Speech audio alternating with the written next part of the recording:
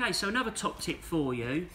This is a gutter that's got typical sort of rubbish that you would find in the gutter, so your dirt and your earth and your leaves. Now, biggest tip I can ever offer you is when you're cleaning stuff like this out the gutter is to take your time. So in other words, don't keep going like this, forward, forward, forward. What you need to do is just give the machine a chance to work and don't overwhelm it. What tends to happen if you nibble forward like that too quick, you get blockages just here, which is not too much of a drama because all you need to do is maybe tap it on the roof to loosen the blockage. And alternatively, you can also put the muscle lever power on your SkyVac Industrial to help draw that through, but it's just a bit of a flag.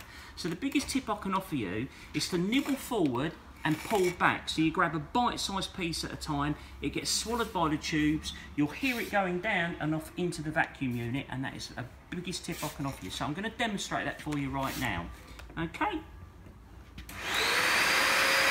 So here we go, nibble forward, pull back, nibble forward, pull back, nibble forward, pull back.